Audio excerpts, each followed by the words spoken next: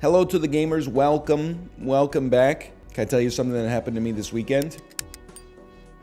Like many people, I have a group chat with friends of mine who are scattered about the world now. We were all connected together for a brief period in college. I was just shooting the smack in the group chat, right? And I was talking to a friend of mine in there, and I was, he was talking about how his life's going. I was talking about how my life's going. I was talking about how I'm a little burned out on parenting, little light on free time lately. And he started talking to me like very, I've been friends with this guy for 20 years. And he started saying things like, you know what? Like, don't forget that the work you do is like very valuable. And like, you've helped a lot of people and it's like a noble cause and stuff like that. And I was kind of like, why is this guy? I mean, like, he's not being rude. If anything, he's just being so nice that like the vibe was a little bit different than it normally is. But I was like, it's fine. We were talking about life. A couple hours later, bing bong, check the group chat. And I'm looking for my messages. And I'm like, what the hell? None of my 4 hours of messages were in the group chat. Where did they go? Turns out, homie was in the DMs with me. I thought that I was in the group chat and thus the vibe was a little bit more casual. But from his perspective, I DM'd him out of the blue and was like, hey, I'm having a rough time right now, which is not even the tone of what it was, but I think that's how he had to take it. Pretty good, right? I was laughing. I told the group chat, I was like, hey, I've been talking to this guy for, like 2.5 hours on and off while my daughter's in between classes and stuff. I didn't even realize that I wasn't in the group chat. I was wondering why nobody else was chiming in. I thought it was a great conversation. But I was like, man, I must be making the vibe like super off because he's giving me like the don't kill yourself sort of conversation. And I was just sort of like, I'm doing all right, but like it'd be nice to have an hour and a half to play Balatro sometimes. Good friend though. Yeah, he was telling me like don't do anything rash. Join a rec softball league and stuff like that. He was pulling out all the stops. And I was like, man, I think I'm okay. Hey, Anel, you seen any of the Fallout series yet? We need to criminalize unauthorized use of the word yet. I have not seen the Fallout series yet. I will never see the Fallout series, in all likelihood. It's not on my list of things to do. It's not a desire that I harbor in my cerebellum. It's merely yet another media property that I personally have no interest in interacting with. It's good. Yeah, they're all good, basically. We're looking for something a cut above that. No, they aren't. They mostly are. People are like, 94% on Rotten Tomatoes. Like, most television programs that come out these days get somewhere between an 80 and a 100 on Rotten Tomatoes. They give the reviewers the first 3 episodes, they pose interesting questions, and then with no answers, the reviewer is like, what am I supposed to do? I'm interested to see where the mystery goes. I gotta give it a 6.1, so it gets that red tomato. I'm starting to resent the binge model of television. Because, like, I thought Fallout honestly just came out. Like, didn't it just come out, like, last Monday? And then the finale came out, like, 2 days ago? And I'm like, the chance to be part of the cultural moment is now already gone. Like, it was only in the Discourse for, like, a week. No, it all came out on Wednesday? I was going to say even worse, but what do I care? Because I'm not going to see it anyway. So I'm glad that you got to watch it all this weekend. That's great. I'm just saying there used to be like there's an echo in television. You would watch Everybody Loves Raymond, 8 p.m. CBS on Mondays, and then you would laugh your ass off and be like, it's the funniest show I've ever seen. And then you would go to school or work and you would talk about it with the coworkers and other students in your class. And that was like the second alarm of the 2-alarm chili of watching great TV. And you'd be like, oh, I wonder how the conflict between Marie and Deborah is going to shake out. And what's Raymond going to do? His allegiances are divided. Nowadays, it's like, I already saw the series finale. Marie dies. Fucking who cares? Everyone hates their coworkers now. I worry that everybody like hates everybody now. Not everybody, but like some people. Did you see the discourse that popped up on Twitter because of like a completely innocuous photo where the dude, the millennial, case in point, he leaned down and he took a picture next to a pub sign that said like, no kids allowed, but please bring your dogs. And he was like, yeah! That I have no problem with. I described it as an innocuous photo. Some of the replies to it actually made me feel like the fundamental fabric of society is eroding. People were running a thought experiment that was like, if your pet and a stranger's child were drowning, which one would you save? And then people were like, the stranger's child, obviously. 4 likes, 100 replies. My dog, obviously.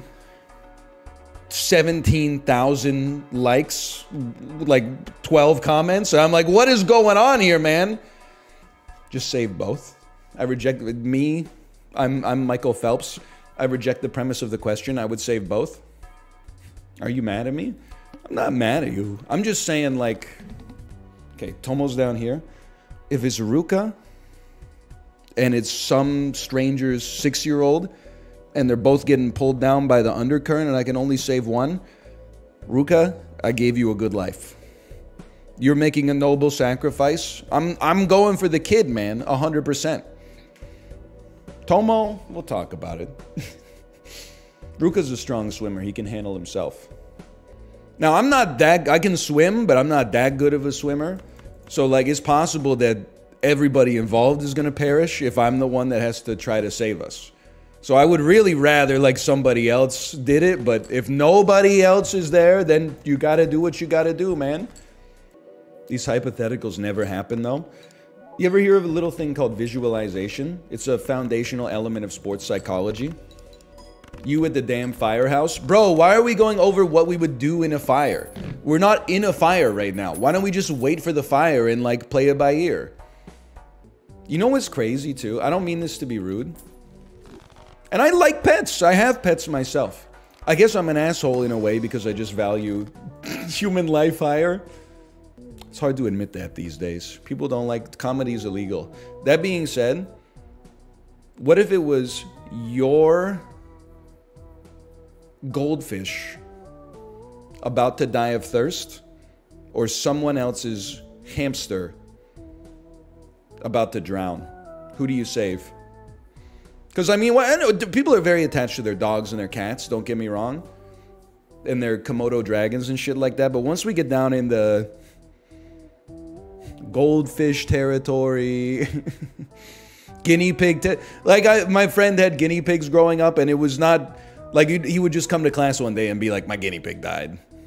And you'd be like, yeah, that's sort of like... Oh, what happened this time? I feel like guinea pigs, they don't die, like, noble deaths. They always, like, get eaten by their family, or you're like, yeah, I just woke up one day and, like, he exploded or something like that. Sorry, it's not funny. I've never heard a story that was like, my guinea pig died, and it was like, oh, what happened? And it was like, oh, you know, we put him to sleep. It was like always like he had something growing out of like the back of his head, and then just one day I woke up and there was no head. Like you're right, it is always some Final Destination shit. Like he got his legs stuck in the wheel, and then like by the time I woke up it was too late. Say something that's relatable for my 7-month-old. I think it's kind of crazy, like people think it's so easy to be a baby, but actually it's gotta be like a little horrifying when you come at it from the perspective of an adult. Because, like, you need something, you can't get it for yourself, but then, like, you can't express yourself with any nuance at all. Like, you can't be like, you know, I crap myself. All you got is, wah, wah, and then you're, like, already full and your tummy feels bad, and they're like, oh, you must be hungry. And you're like, no, bro! And then they'd like feed you and you eat a little bit, and then they're like, oh, I guess he just wants to cry. Just let him cry it out. My 2-year-old's cracking up right now. My daughter did say this weekend, she said, it's hard to be 3. And I said, what are you talking about? And she said, my head flips a lot. And I said, what do you mean your head flips? And then she said, it says, wear these shoes Then it says, wear these shoes. Then it says, wear these shoes. And I'm like, I get it. Because I'm trying to get out the damn door to get to, you know, fucking calligraphy class or whatever. And I'm like, what shoes do you want? And she's like, winter boots. And I'm like, you can't wear winter boots to gymnastics. Like, they're going to think like I'm a derelict dad or something like that. It's like having DoorDash deliver your daughter's lunch to school or something like that. They're like, this person is not a good parent. It's hard to be any age. It's honestly, no disrespect, it's like not that hard to be 28. Obviously, I'm talking about like from my own perspective. It's not really that hard to be 35 either. Like sometimes I have like more responsibility than I would like to have on any given day, but that's about it. Thank God I'm 27. 35 with no kids is easy street. I believe that. But like, sure, you get back like 6 extra hours of possible free time every day, but then you got to spend at least 4 of it advocating for like a pub to be dog friendly but child free. So like it really basically comes out in the wash. I'm just saying we're not so different. 4 hours of getting into Twitter arguments with 14-year-old kids from the Philippines about social issues in Britain. I mean, we're all getting crushed by the same yoke is what I'm trying to say. Yeah, no, don't get me wrong. I saw the discourse about the child-free pub. I'm not a deep state guy. I don't think the elites have to throw us like one piece of food and get us to fight each other. I think it's a problem with the human condition that we just choose to fight each other. The dude just took a picture with the sign. I find like anti-child energy a little cringe. But he wasn't doing that. He was just expressing himself. And then it created like an enormous ripple where people were like, I saw people having discussions like, oh, is it so wrong that like one space in the entire country doesn't have kids in it? You know, but if you make it child-free, then moms do most of the parenting, so moms won't ever be able to go anywhere social. Like, it's just, they're driving each other crazy, man. You're on the same team. But I will say there were people that are like, kids shouldn't be in an establishment that serves alcohol anyway. You are going to fuck this up for everybody. Shut the fuck up, you 11th grader. If you can't take your toddler into a pub, have fish and chips and a pint of Guinness because like, 8 hours from now some dude is going to throw up on the bar, then society has fallen. That's all I'm going to say, okay? It is weird. You can take your kid into the liquor store, at least in Canada, when they're young. Like, nobody looks at you like you're a degenerate if you and your 2-year-old go into the liquor store. Because you're like, obviously they're not feeding fucking Fireball to their 2-year-olds. But there must be an age where, like, that's not okay anymore, right? Like, if my daughter is 17 and I'm like, hey, I've just got to run in real quick and she comes in with me, aren't they going to be like, I can't sell you this because, like, she's underage? I'll be like, you sold it to me when she was 23 months old. It's a rhetorical fallacy is what I'm trying to say, cashier at the liquor store. It's a rhetorical fallacy. I did see the post as well where the lady was mad that someone took their baby into the dispensary. And she was also mad that somebody left their baby in the stroller outside of the dispensary. And I was like, I don't really know what's going on in there, but I'm pretty sure, I think it's illegal, but it probably should be legal to take your baby into the dispensary. Because they're not like gonna blow smoke in the baby's face, right? Like they're just selling you cannabis in a package. Isn't it just like an Apple store, but for getting high? Yes, you've pretty much got it. Okay. I think you should be able to take your 5-year-old into a dispensary then. But it was legal, but it's like, hey, relax. If it's legal, make it legal, man. Yeah, kids can go to the LCBO. You could bring your dog in, but you can't take your kid in. See, I'm just trying to start a fight now. Okay. Anything to distract me from Jokerless, okay? Nickelback son or Reddit daughter? Oh, man. Can I tell you something, though? I did yesterday. It had been a while, so I thought I'm going to go in and check on my friends at the r/antinatalist subreddit. And I think I learned something. I think I freed myself from yet another yoke that I had been operating on.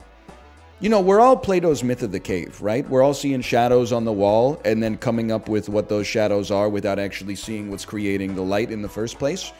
I thought that, I don't mean to insult anybody's beliefs necessarily. This is just one man's opinion, okay? And it's full of rhetorical fallacies, which I know you guys go crazy for on r/antinatalist. But anyway, I went to r/antinatalist and I was seeing the sort by top this month. And it was like, you will never be an environmentalist if you have one child. Having one child cancels out like 100 people going vegan, blah, blah, blah. And I started to like look through like the post history of the OPs that make this stuff. And I realized it's LARPing. It's debate club LARPing. And most of them are between the ages of 12 and 25. Which is fine. There's nothing right. It's a representation of a slice of society. But the people that get into the comments, it's a little circle jerk about like, yeah, having kids is bad and also life is all suffering, so having a child is basically like doing a crime to them. And then they're like, but if a natalist came at you with this argument, how would you steelman it so that you could still have the upper hand in the position but rebuke it still? And then they get into like these discussions about like how to strengthen their arguments, which is good. You know, it's good to improve your rhetoric, but I was like, I took it a little bit more as it's an exercise in rhetoric and debate instead of like they actually 100. Maybe I'm putting words in their mouth, but I don't know if it's 100% that they dyed in the wool believe in antinatalism or if it's just a great opportunity for intellectual gymnastics. Now, child-free, I can't speak for that because I don't go there. Because the people there are a little bit more sane most of the time. So true. Say what you will about the tenets of antinatalism, Donnie, but at least it's an ethos. We can't fight a two-front war against antinatalism and r/teachers at the same time. We've made our peace with r/teachers, and with r/antinatalism, I circled back at the end and said, you know, to render that to Caesar with that which is Caesar's, okay? What am I doing as a 35-year-old man with a kid going to r/antinatalism and then going like, what are they talking about over here? Like, it's just, you're asking for trouble. Straight son or flush daughter? I'm not answering that question. That's a problematic question. I hope both of my kids flush. The son and the daughter. And the Holy Ghost. Club me? So true. And that's what I'm saying, bro. Me talking to the other cavemen. He says, he emits a series of grunts. Remember, your hunting and gathering skills are valid. And I'm like, brother, I was talking about cards here, and now you're hitting me with the self-care conversation? Can you sing some Genuine? Oh, you mean the burp song? Burr, burr, burr, burr. I'm just a bachelor, looking for a partner, someone who knows how to ride without trying to fall in love. Got to be compatible, push it to the limit, be sure when I break it off, she's not gonna wanna get off. You're horny, let's do it. Riding on my pony, my saddle's waiting. Come and jump on it. Like that Genuine song.